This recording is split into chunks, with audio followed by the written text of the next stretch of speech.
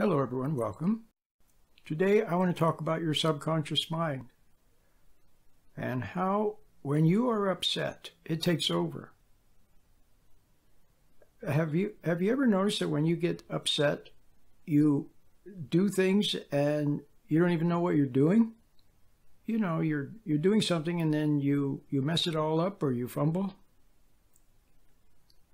Because not only are you disconnected from it, but then programming takes over. Your subconscious mind doesn't have any understanding whatsoever. It's totally gullible, and it needs to be protected. In a sense, it's kind of like children.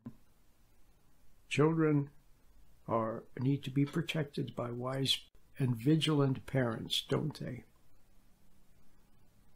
Because children are easily influenced, aren't they? They can do wrong things. They can do bad things under the influence of their friends.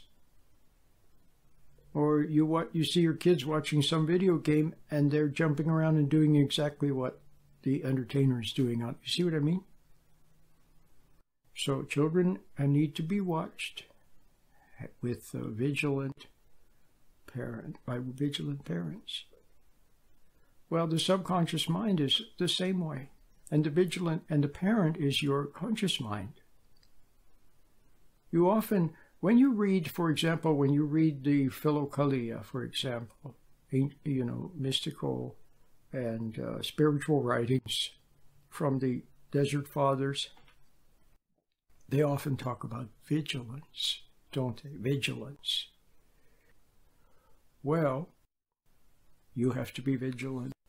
And the way your conscious mind is vigilant is when it has wisdom, understanding, and awareness. And the only way you can receive understanding and wisdom is when you are aware. So, the conscious mind, let's say your soul, can be either aware or unaware. And when you are aware, then you are aware of subtle, intuitive guidance, wordless guidance from above. It's called intuition, common sense, a gut level knowing.